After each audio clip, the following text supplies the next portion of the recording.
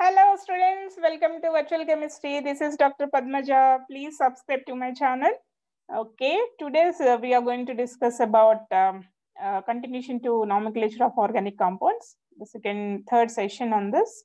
That is the IUPAC nomenclature of alkanes with a complex substituent, students. So what is a complex substituent? If you see like a simple methyl, this is simple methyl, simple substituents, right? If you see C2H5, it will be called as ethyl. And if you see CH2, CH3 is propyl. So instead of this, if you see any carbon chain is attached to a substituent which is complex in. See, how can we write the name of this one? This is a substituent. How to write the name of this one? So in such cases, you need to follow few more rules. So let us discuss those things in today's session. Coming to the normal way of nomenclature, already you know. So always remember, IUPAC nomenclature of any organic compound will be involving three parts in the name: prefix, root word, and suffix, as well as suffix. I explained all these things in the first session. You can follow if you don't understand. Again, prefix has two parts in it. First part is having a substituent name. Second part is having the words like cyclo, bicyclo. If you are dealing with cyclic compound or bicyclic compound or spiral compounds, you have to use the words, these words. Always the name of any organic compound starts with the substituent, ends with the functional group, students. And the root word will explain about the carbon-carbon length. Parent carbon-carbon chain length. Okay, like if there is only one carbon, we use meth, 2 carbons eth, 3 carbons prop, and 10 carbons up to dec, like that. Coming to the suffix, also having two parts in it. What are those two parts? First part will explain about carbon-carbon bond type. What is single bond ene, double bond ene, triple bond ine. This already you know. And finally, functional group. If depending on the type of functional group, we used to have different wordings, right? Alcohol, all, aldehyde, all, okay, carboxylic acid, oic acid, like that. So this is a basic way of nomenclature, students. And coming to the IUPAC nomenclature of alkanes with complex substituent, you have to follow all the rules, whatever we discussed about simple alkanes. Here also we have to follow the same rules, students. Let me briefly explain them. So what rules we have to follow, students? First rule, you have to select parent carbon chain.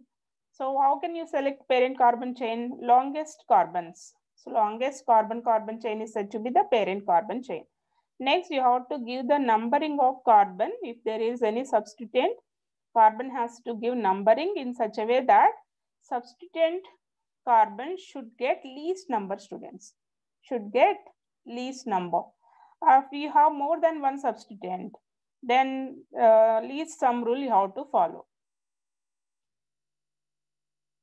So you have to follow least sum rule in case you have, least sum rule in case if you have more than one substituent. That means if you add number of carbons on which substituent present, like x plus y, should give least value. In such way, you have to get the numbering. You have to give the numbering. When more than one substituent is there, their names has to be written in alphabetical order. Alphabetical order. You have to follow alphabetical order. And more than one of same type of substituent is present, you have to use the words like di, tri, tetra, etc. And so here one more rule you have to remember, students. First rule is sum rule. Next is first point of difference. Point of difference. That means substituent should get least number, students. Okay. So these rules as usual you have to follow in case of alkanes with a complex substituent or for any kind of organic molecules. One addition rule that you have to follow here is the carbon of complex substituent which is attached to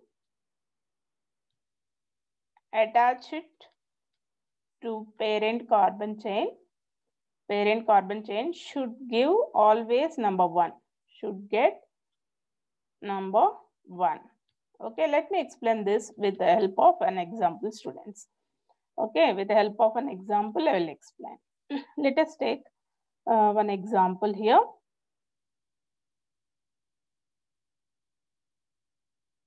So here is an organic compound. So you need to give the name IUPAC nomenclature for this organic compound. Now you see here, this parent chain you select 1, 2, 3, 4, 5, 6, 7, 8. 1, 2, 3, 4, 5, 6, 7 carbons. Okay, so this will be the parent carbon chain, students. Now give the second rule you follow. Give numbering in such a way that this is the substituent carbon. It has to get least number. So you can try from left to right or right to left, but see that this substituent carbon should get least number. 1, 2, 3, 4, 5. 1, 2, 3, 4. So right to left it is getting least number. Give this side. 1, 2, 3, 4. On fourth position we have substituent. So what kind of substituent it is? Complex substituent. Now what you have to do? So this is a carbon which is attached to parent carbon. So this carbon always has to be given number 1, students. This carbon should get number 1. So you can write if you want the carbons. Okay, carbons. Okay. So now you see, again, this is a complex substituent. In this complex substituent, you have to follow as usual the same rules how we are following in case of parent carbon-carbon chain. Same rules you have to follow. Choose the longest carbon-carbon chain. And here you remember, students, the only mistake that most of the students used to do is, so this will be taken as a parent chain. That cannot be taken because this is the first carbon. So take the second carbon, either this or this or this. Any one of this will be only 2 carbons will come in the parent chain. And these 2 carbons will become substituents now on the first carbon. Okay. Now let us write the name. What you have to do? First substituent, where is it? On the fourth position. And it has to be written within brackets.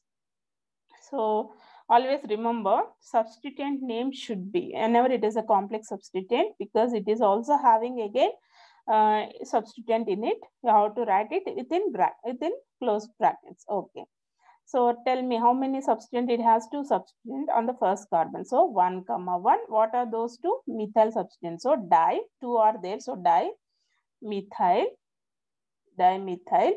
And what is the parent chain here? 2 carbons. So 2 carbons means eth.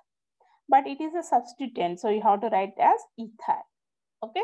That is the name of complex substituent. 1,1-dimethyl ethyl. And now coming to the parent chain, how many carbons we have? 8 carbons. So what is the root word? Oct. And next will come suffix. So what kind of bond we have? Single bond. So N. Is there any functional group? No functional group. Clear, students? So second, one more example. I'm going to write here. You can see. Solve this one.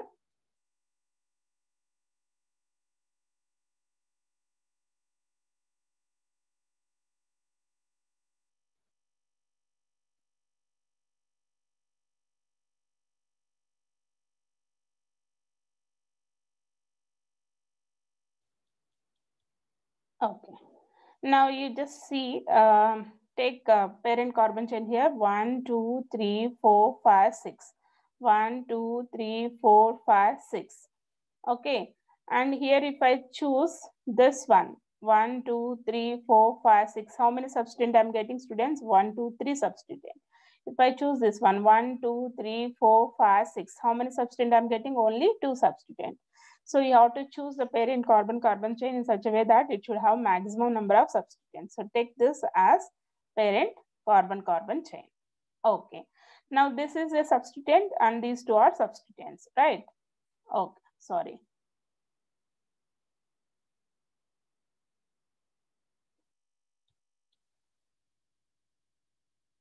This will also include total 9 carbons. 1, 2, 3, 4, 5, 6, 7 carbons are coming. Okay. Okay. So only 2 substituents we have, students. Give numbering in such a way that the substituents carbons should get least number. Okay. If I start from here, 1, 2, 3, 4.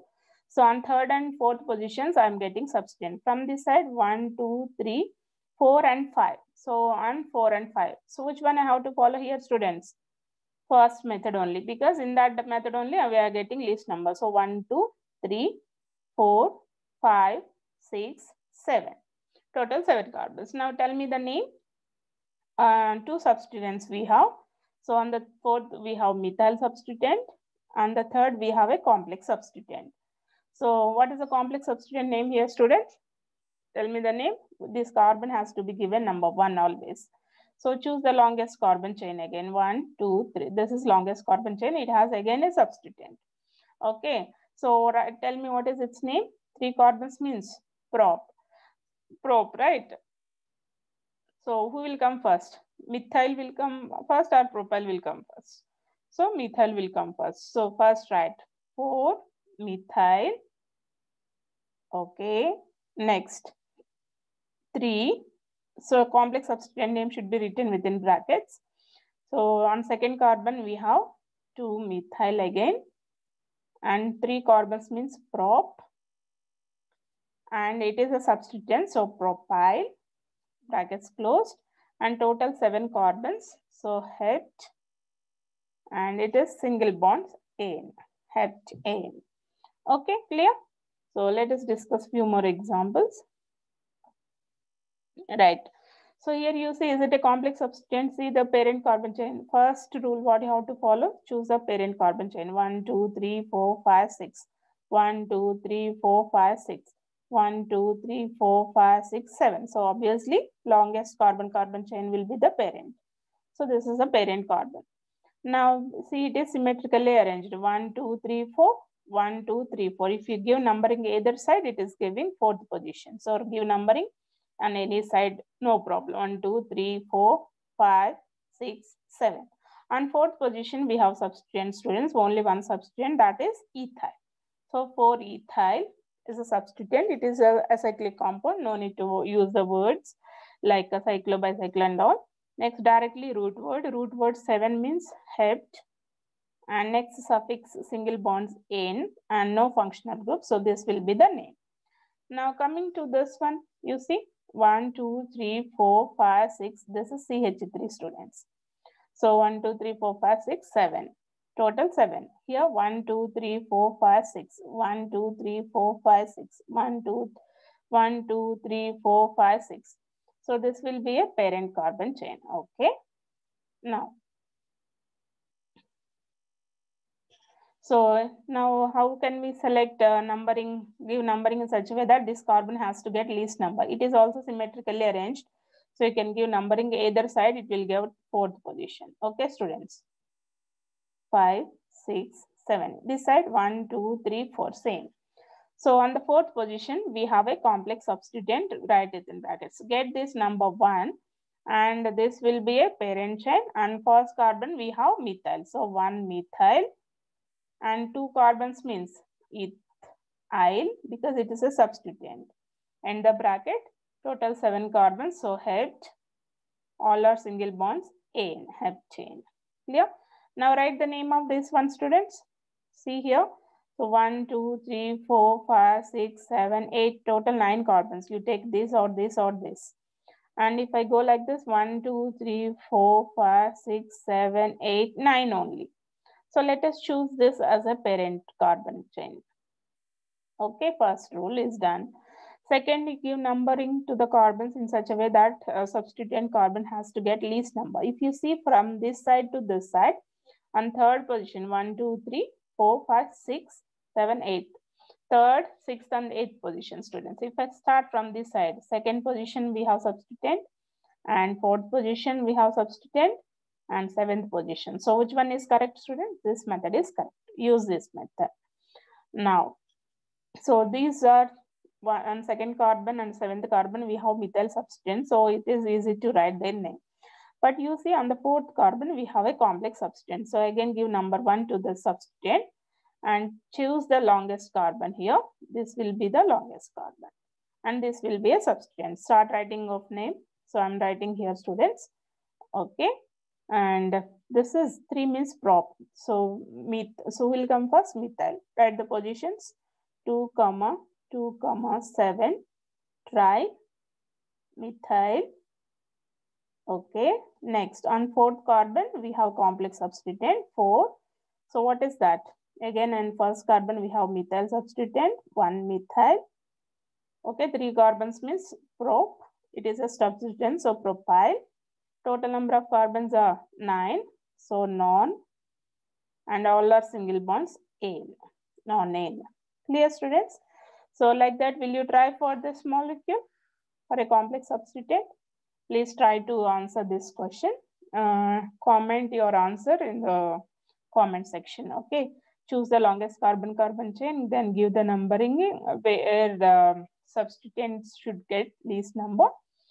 And then you see, is there any complex substituent? I think there is no complex substituent here. Only simple methyl and ethyl. So you can write easily. Okay, clear, students? Do you understand? One additional rule you have to follow, that is, so the here substituent carbon has to get, complex substituent carbon has to get 1. Based on that, you have to choose the longest carbon-carbon chain. And in substituent also, you have to follow the same rules how you are following for a parent compound. Clear, students? Okay. So hope you understood this lesson, and definitely it will help you, students. So please follow my lessons and subscribe to my channel. Don't forget to subscribe. Thank you for watching. Bye.